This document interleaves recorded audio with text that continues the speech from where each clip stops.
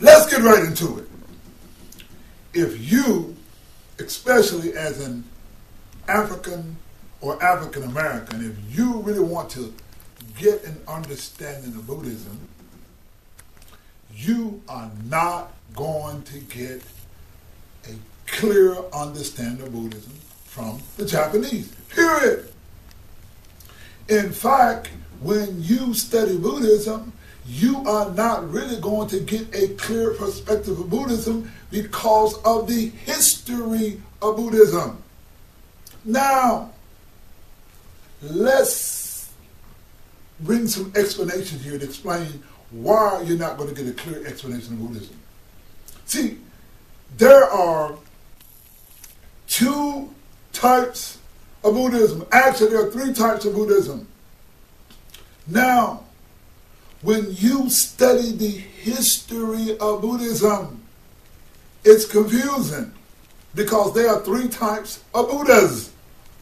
Now, in Japan, and in Asia, and even among the Europeans, what you get when you study Buddhism, a lot of what you get is what is called Hindu Buddhism. Are you listening? It's called Hindu Buddhism. Now, there's Buddhism, there's Hindu Buddhism, and then there is the Buddhism of Shakyamuni Buddha that explains in the Lotus Sutra. So that's three types of Buddhism. Now, this lecture today actually deals with the racism in Buddhism, because to really understand Buddhism, you have to extricate or get rid of the racism in Buddhism. In order to get rid of the racism in Buddhism, we have to begin to look at our mindset and look at our consciousness as it relates to Buddhism. Now, let's talk about Hindu Buddhism so you can understand it.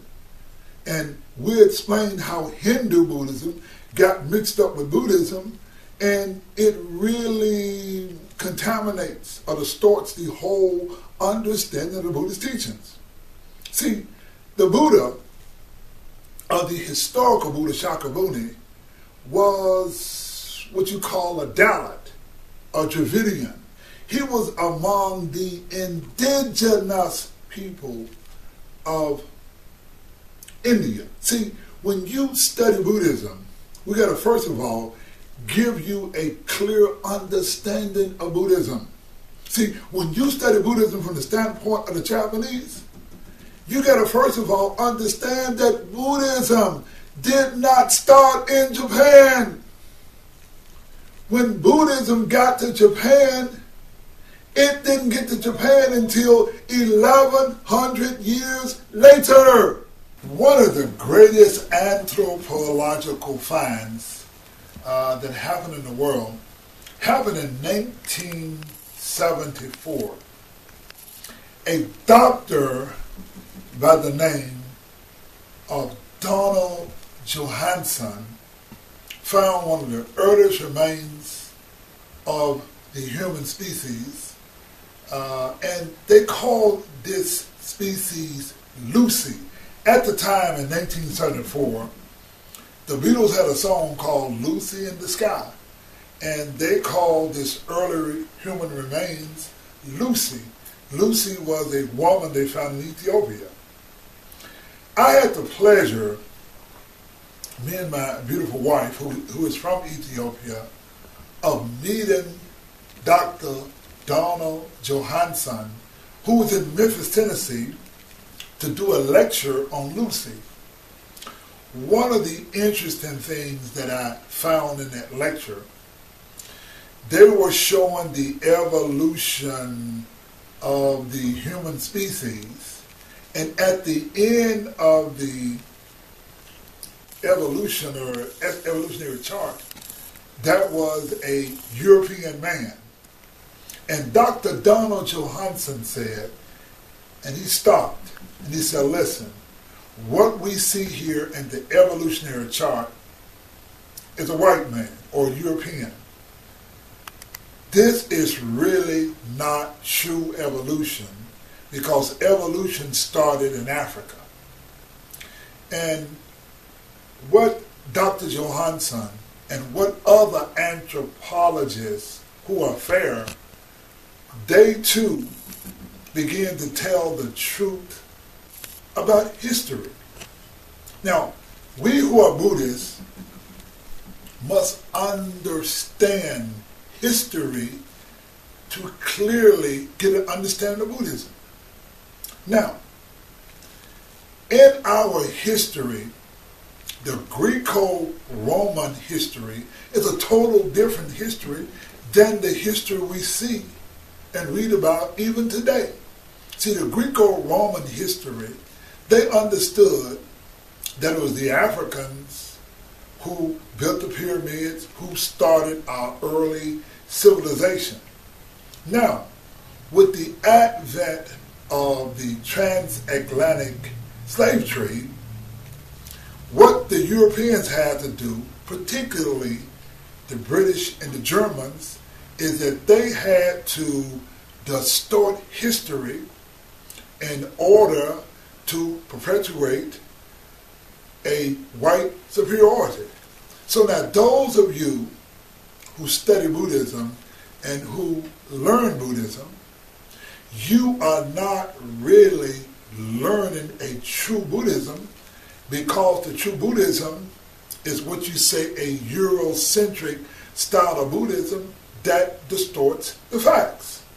In fact, Buddhism is not sitting around in some mountain meditating, but Buddhism is everyday living. In fact, just a couple of weeks ago, it was February in America, and I did a Black History lecture, and I had my son, Anthony Elmore Jr., and I was telling my son that Buddhist history is really Black history, because the Buddha Shakyamuni, the historical Buddha, was actually what is called a Dalit. They call them Dalits, Dravidians, Nubians, but it's all the same people. The original or indigenous people of India were people of African descent. For example, my wife comes from Ethiopia, and in Ethiopia they found the earliest human being ever in the history of man, and they called it Arti. In fact, they did a study, a paper, they did a whole series on Arti, because this is the earliest species of man. In fact, in Ethiopia, they got the teachings of the king called the Nebukadnezar, and this is the study of the kings of Ethiopia. Ethiopia is the land where the oldest dynasty or unbroken dynasty, kings and queens, in the history of mankind. And of course, my wife comes from the country Ethiopia. Now, the reason that I bring up Ethiopia is because during ancient times, India was called Eastern Ethiopia. In fact, my wife, she comes from a line of Phalasha Jews. In the book The Anaclipsis, Godfrey Higgins says that the ancient Abyssinians, or the tribe of Judah, was actually a group of Buddhists who came from India. So when you begin to study Buddhism, you must understand Buddhism from a historical standpoint. Like, for example, I told my son that Buddhist history is Black history. When I posted on YouTube a Nichiren Shu Priest by the name of Nichiren Shu Racist Priest, I think that's his proper name. I think he's a priest in Seattle. In fact, let me get my notes and show you exactly what this priest said. so we can kind of get an understanding. Now, one thing that I want to point out is that this Nichiren priest reflects the racism or the white superiority that we often find in our society or in Buddhism. In fact, when I pointed out to my son that there was a Buddhist history, this priest wrote this. He says, shaking my head, such a shallow understanding leads to beliefs. Fudumyo is rarely painted black, and even being painted black doesn't mean the deity was a black deity. Black is often used to refer to mood and countenance. A friend of mine who is Japanese was often referred to as being black because he was depressed, not his skin color. Wait a minute. Can you get a load of this Nichiren Shu priest? This guy going to write to me to tell me that his friend who is Japanese referred himself as black because he's depressed. Now, what kind of thing is that for a priest to tell me that his Japanese friends, well, I'm black, means I'm depressed? I don't deal with those kind of analogies. First of all, what the priest said was insulting and really insensitive, and this man needs to go back and take a class on cultural sensitivity. This is why corporations have classes to teach you about other people. Anybody know that for you to go tell black people that his friend calls himself black and because he's depressed, this guy needs to take a lesson in culture and how to socially communicate with other people. But let's go further to what this priest says. He goes on further. He says, I wrote him and I called him Mr. This priest wrote back and said, it's Reverend Runan, if you please. I have seen no peer-reviewed academic papers or journals that mention that there were Africans in Japan, that any deities were Africans. Something being painted black does not automatically make it African. Again, the colors were used to show emotions or traits. There are red fudos. Doesn't mean that Africans have red skin. They are shown sitting in a fire. Does that mean that Africans sitting in fire? Or are those things, like many others, symbolic? Ladies and gentlemen, what I want to point out.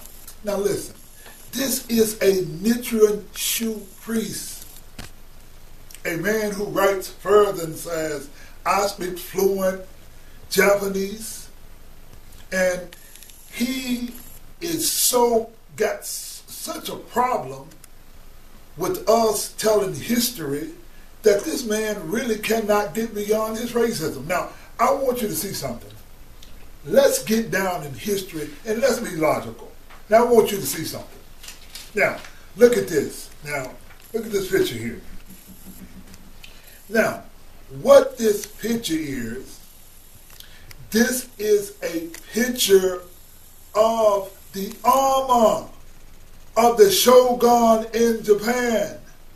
Now, the picture of the armor of the shogun of Japan has a picture right there of Fudumyo. Now, let's look at the next picture. Let's look at a close-up. Now, I want you to look at this picture.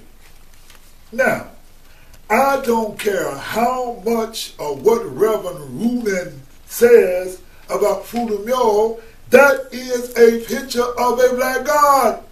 There he is on the shogun of Japan. Now, how could the shogun of Japan put the black god Fudumyo on his chest, going into battle, talk about he's depressed? That is the most stupidest thing I've ever heard in my life, and this man cannot get beyond his racism.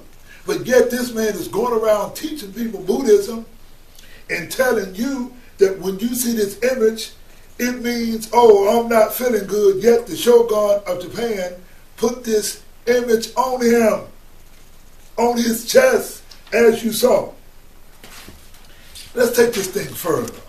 And I hope that the priest, her name is Muke Shonen. Muke Shonen, she's buddy-buddy with this Nichiren Shu priest, who I call a racist, to even say some of the nonsense that he says.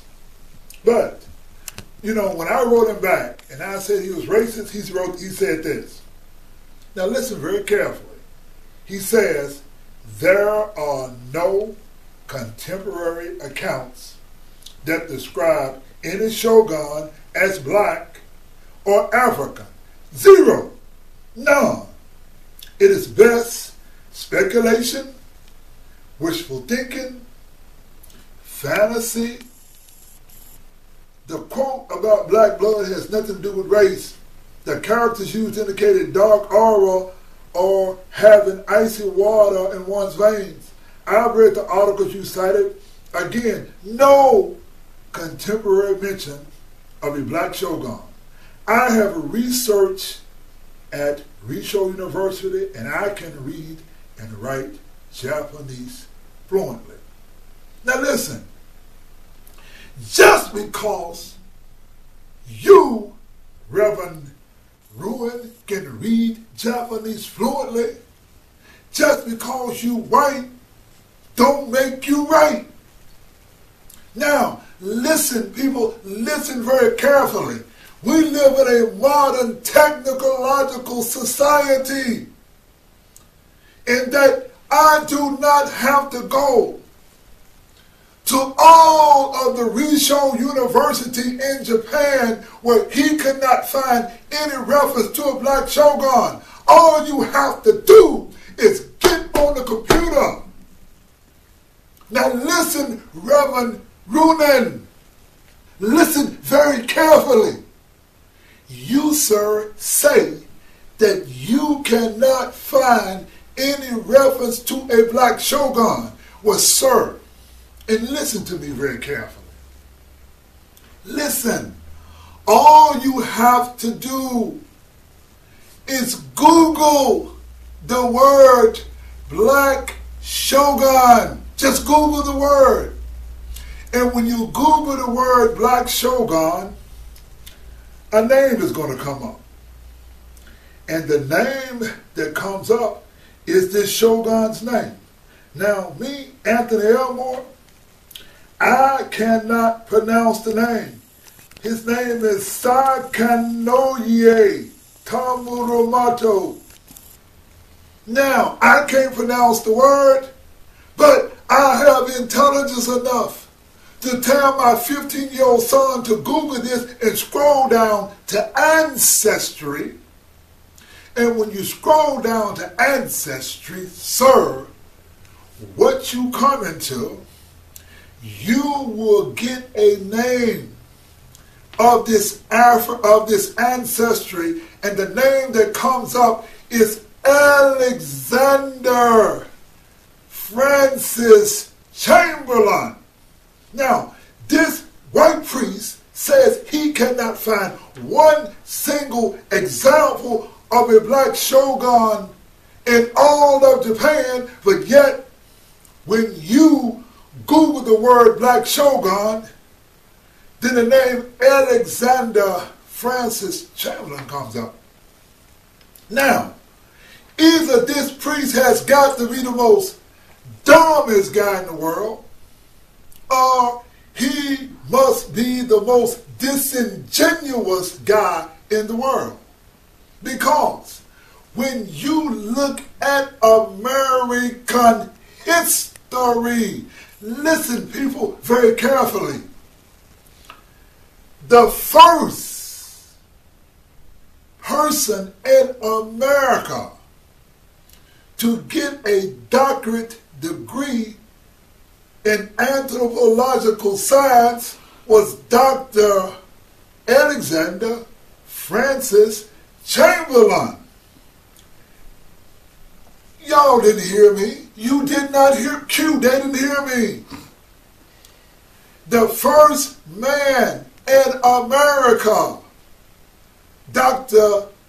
Alexander Francis Chamberlain, was the first man in America to get a degree in anthropological science. Now, Dr. Chamberlain was born in England. His family moved to Canada.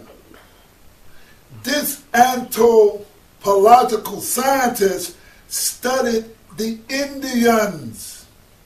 And he studied the Indians. He also worked for the British Academy of Advancement of Science. In other words, this man was a contributor to the encyclopedias that we used to read in America. Now, when you begin to vet this man, Dr. Alexander Francis Chamberlain, and you begin to study him, you will find out that Dr. Alexander Francis Chamberlain was one of the most fairest guys in the world. Because he was a man before his time. He was not like Reverend Rudin. Reverend Rudin is a guy that don't want to give African Americans credit. He wants to discredit you because he is a man that can speak Japanese. But if you look at Dr. Alexander Francis Chamberlain, this man wrote a child psychology book. This man was in every academic program and study that's in the world.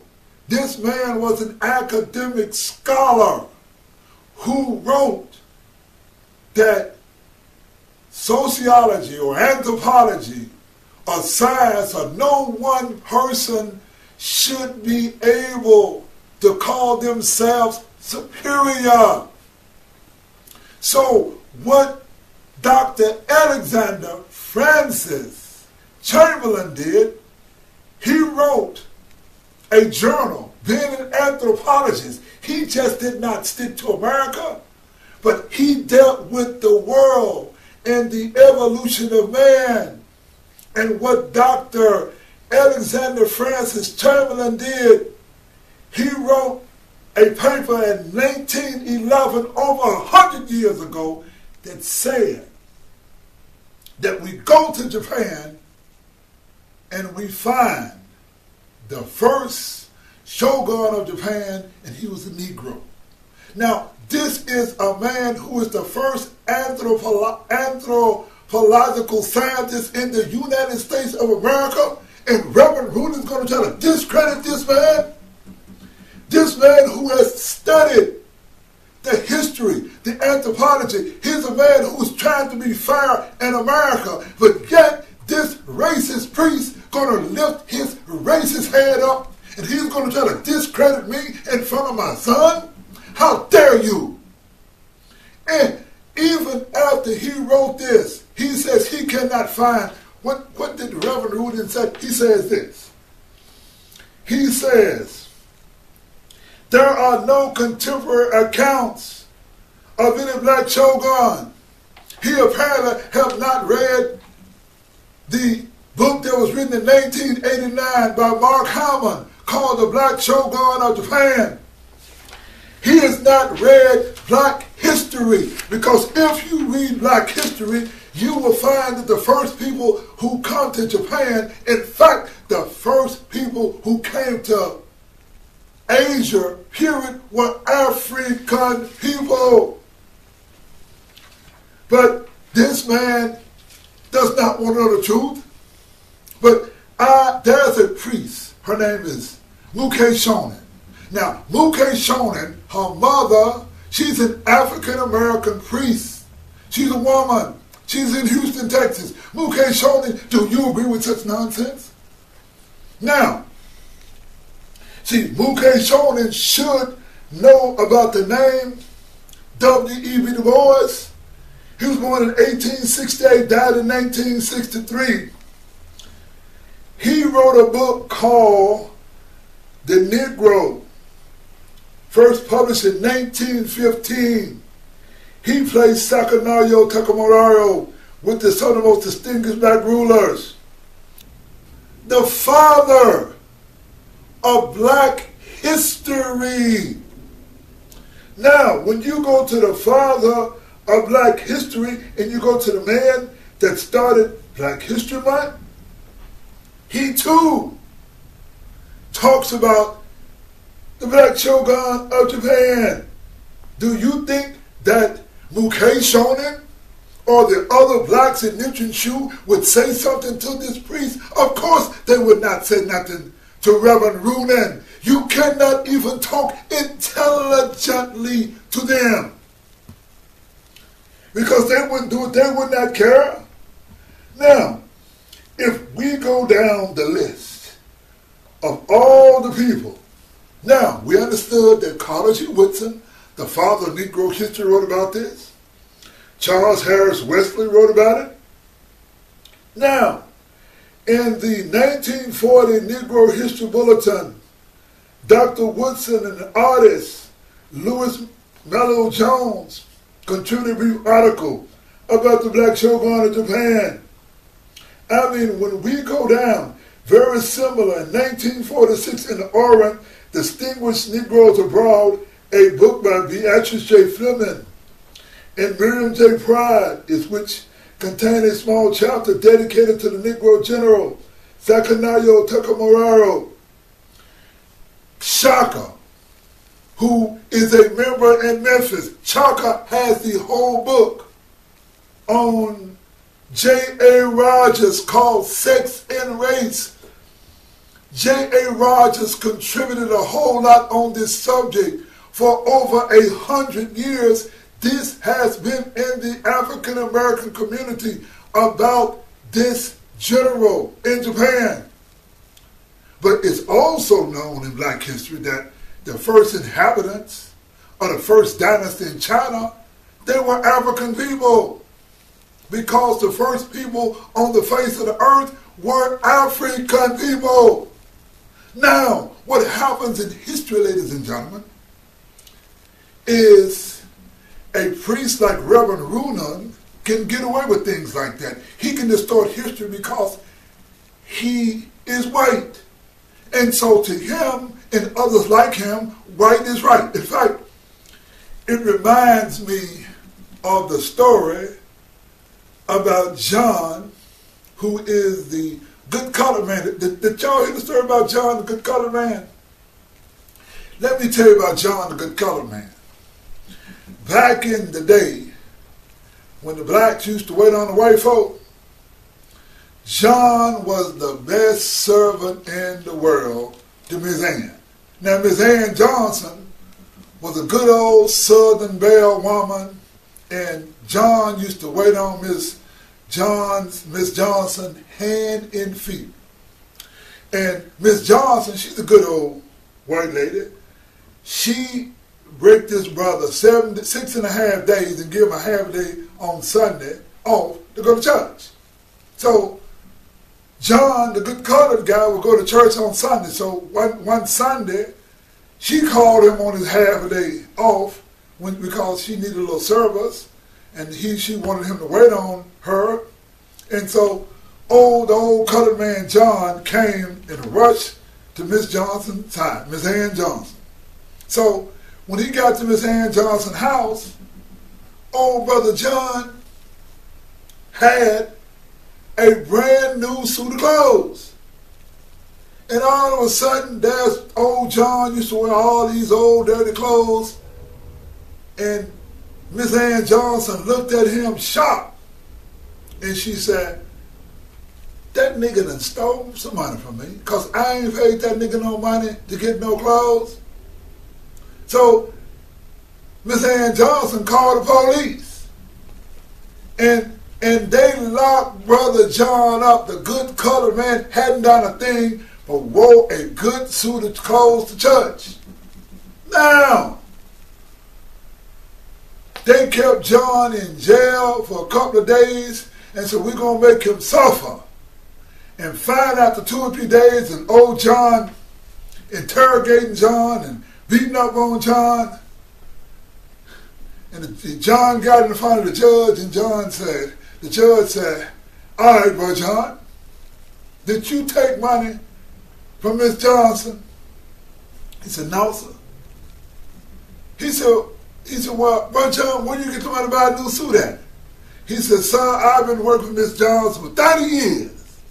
I've been saving my nickels and dimes, and I've been trying all of my life to get me a new set of clothes. And I hadn't taken no money, and Your Honor, I swear between God, I pray to God and 5 white men that I ain't took no money, sir. And the judge looked at Brother John, and the judge said, what, John? He said, sir, I pray and I swear between God and 5 white men that I ain't took no money. And when John told that judge that he had prayed in front of 5 white men, he said, what, John, you prayed and you swear before 5 white men? He said, yes, sir. George hit the gavel. What? Case dismissed. Now, why was the case dismissed? The case was dismissed because the good old Carter boy John swore to 5 white men. Now the moral of the story is, back in that day, they didn't care about God. They wanted to make sure the Negro respect and bow down to a white man. So the moral of this story is this.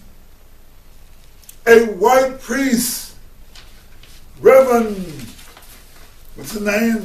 Nichiren Shu Racist, a Nichiren Shu priest, Anthony Elmore, is not about to bow down to this man. I am going to teach a Buddhism that deals with history. And I am going to encourage people to be scientific, to be able to study, to learn. Do not be some common person. And what was that tale they said? Overt said this. He says, I choose not to be a common man. It is my right to be uncommon if I can. I seek opportunity. I refuse to be a kept citizen and humble and dull by the state looking after me. I prefer the challenges of life to the guaranteed existence. I prefer the thrill of fulfillment to the guaranteed existence. I will cower before the master. I will bend to the threat. It is my heritage to stand erect, proud, and unafraid to say, this is what I've done.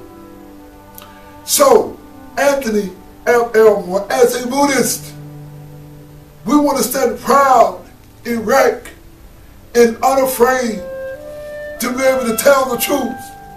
So, when you begin to study Buddhism, and you look at all these racist images in Buddhism, and you begin to delineate the Hindu Buddhism from the other Buddhisms, because it's all mixed up. And when you begin to get a sense of history and a sense of study, then you can understand.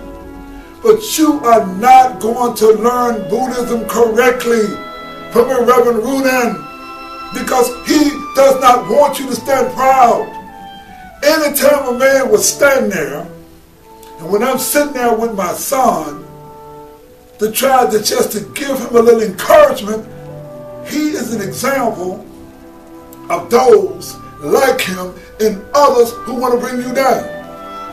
Just like in Memphis, Tennessee, I started to practice Nichiren Shu Buddhism. And Muke Shonen cut me off. Why? Because they don't want you to tell a story. They're not interested in you teaching people a sense of history, a sense of dignity. They would rather tell you, don't come back to the Nichiren Shu meetings anymore. So I'm going to cut it off right here. Let you see for yourself that there is a history that we've never even seen. And there's a great Buddhism here in Nichiren Buddhism, but the way these people teach it, you're not going to get it.